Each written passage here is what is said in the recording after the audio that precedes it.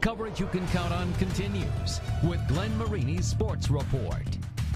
He was successful at Garrett, then again at Culver. Now in his third season at Angola, Andy Thomas is in the process of turning around the Hornets program.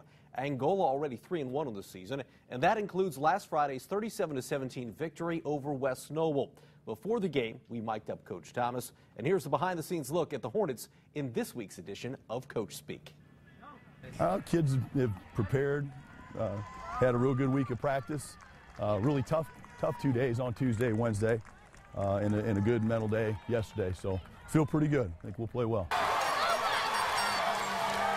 On that note, okay, as you got your guy here next to you, okay, grab him a little bit tighter, squeeze him a little bit tighter, let him know how much you appreciate him and how much you don't take him for granted. We've all learned that in the last 7 days.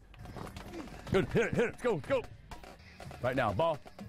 There you go, catch you high. Ah. All right, you're up again. Just run, catch the ball, okay? Don't overcomplicate it. Good. Get in the end zone, good.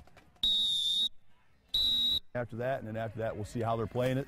Could be as early as 4th or 5th play where we throw one up outside 149, okay? So be ready.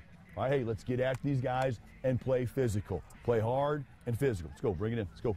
We're trying to have what type of experience here? Mountaintop. Say it again. Mountaintop. Okay, and we do that by giving ourselves up, being selfless, to have a lot of energy here, and we're chasing a what tonight? What are we chasing? Championship. Okay, every game's a championship. 1, 2, 3, 4, showtime!